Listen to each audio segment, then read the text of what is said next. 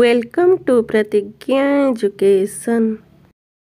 Hello friends, today we will learn essay on Ganesh Chaturthi. So let's start the video. Ganesh Chaturthi is an important festival of Hindus and also known as Vinayaka Chaturthi. This festival celebrates birth anniversary of Lord Ganesha. Lord Ganesha is son of Lord Shiva and Goddess Parvati.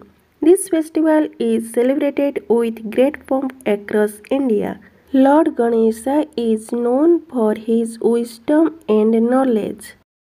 This festival is celebrated in the month of Bhadrapada according to Hindu calendar. On this day, people bring the Lord Ganesha idol and install in their homes, pandals, and temples. Devotees chant mantras and worship Ganesha by Arati.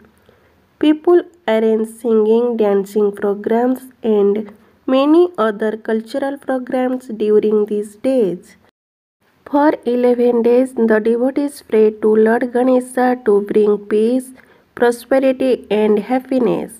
Lord Ganesha is known as Vignartha because Lord Ganesha removes all obstacles and difficulties from life.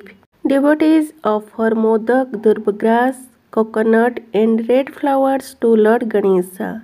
11th day is celebrated as Ananta Chaturdashi. On this day, people do Ganesha Visarjan.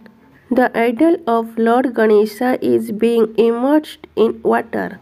People dance during this procession with saying Ganapati Bappa Moria. This festival is most celebrated in Maharashtra, Madhya Pradesh, Gujarat, and Goa. Children are very much loved by Lord Ganesha and they are called him Friend Ganesha. Thanks for watching my video.